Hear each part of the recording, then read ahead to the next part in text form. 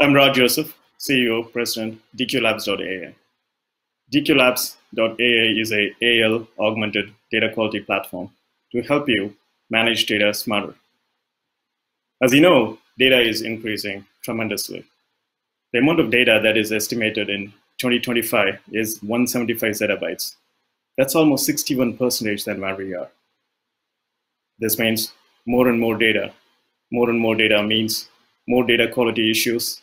And today, we are still challenged with lots of organizational privacy compliance, security, and regulatory compliance on top. Furthermore, our data management practices have been very reactive using ETLs, workflows, functions, which all takes more and more time, effort, and resources. This constant cycle of reactive approach is holding us back in terms of knowing what data is good and what data is not, and we keep accumulating more and more data. That's why we said enough is enough and went on to create a proactive-based approach using AI/ML, a platform, DQLabs.ai. This platform allows you to understand easily, in a matter of minutes, what data you have today is good, and then also creates and cleanses automatically bad data into good data, all in a matter of minutes. This allows you as an organization to understand the amount of data that you can trust and build effective models and reportings on top of that, which in turn helps you to increase your customer experiences, onboarding, sales, and also even target effective marketing campaigns. All in all, to increase your revenue immediately. So let's see how we do this all in a matter of minutes using a platform such as DQLabs.ai. Here is a front-end login, which buries away all the complexities and the things that we do to make your data management much more simpler. We do support single sign-on, which means that you can work easily within your authentication layer and not have another set of credentials to manage. I'm going to log in into this.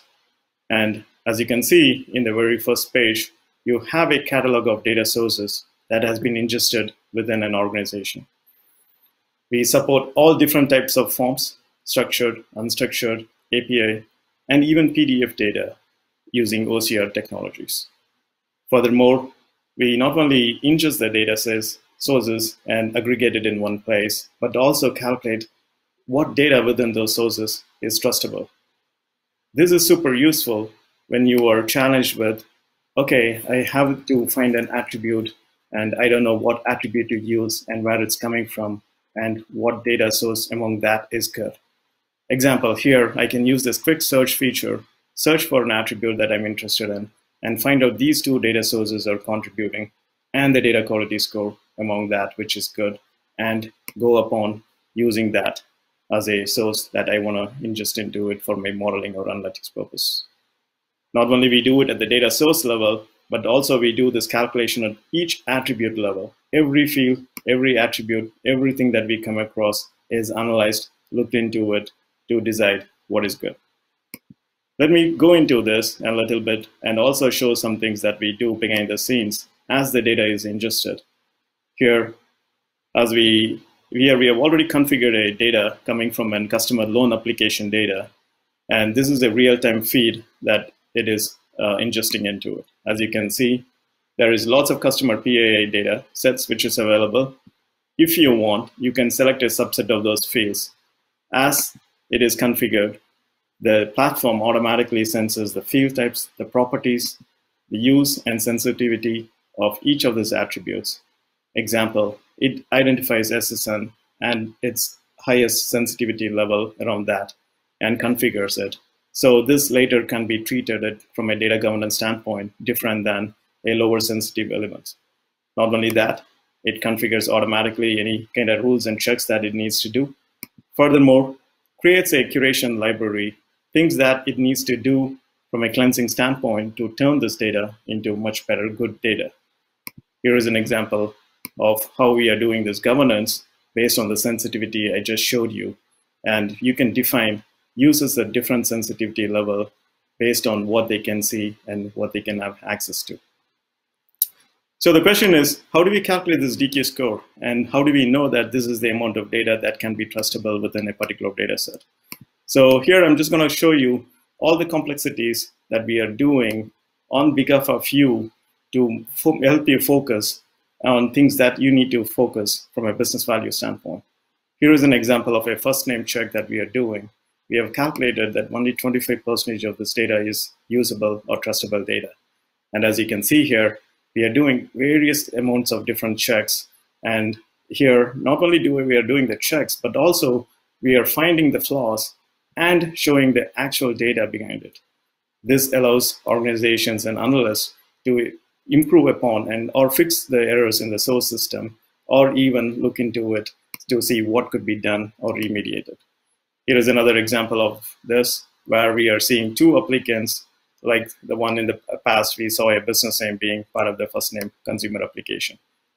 If the user wants to also reinforce the system and help it learn, they have an option to play with it and interact with it using this visual learning platform. So this is the same kind of models and checks we do for everything that we do. We have a visual learning platform where the users can interact if they choose to interact too. Furthermore, we give this insight back into it to see and understand all this root cause analysis, what we may have to do. Here is one more example of data of prefix coming into the actual customer data. Let me go into another example, a different data type, different field, and you can see here, we are doing the checks a little bit different than the first name check for a salary, which is more of a numeric data. We are doing some contact checks, and again, some things are common, but as you can see, like the checks we are doing is very different based on the data type we do. All in all, to figure out what data is good and what data is trustable here. Once we understand this is the amount of data that is good data and this is the amount of data that is bad, we create a curation plan and it automatically cleanses that data as the data is ingested. This provides the organizations not to worry about how much data they have, or they can just focus on more on the trustable data or the clean data for any of those reporting purposes. I'll just real quick show you an example of a city information that is being automatically curated by bouncing off against some reference data. And same for a auto make, which is coming as part of the loan application, where we are using some sophisticated models based on similarities and distance, where it's fixing all these different types of errors that it may have, either because of system constraints or user errors. We are also have an ability to do curation at 3 levels, basic, advanced, and some reference. And as you can see here, we are doing even conversions of like different values, again, back, and give a curation impact percentage just to know like how much of this impact it can make by this automated curation. The user again has an ability to accept and decline and reinforce the system in terms of learning their own data culture, which is very specific to a particular organization. So as you saw, we are ingesting, we are doing some quality checks, and then we are further curating it. So once we do this curation, we are going into helping organizations create any kind of models they want. It could be a reporting model, or it could be a master data management model, such as a customer 360-degree view. All this can be created on the fly.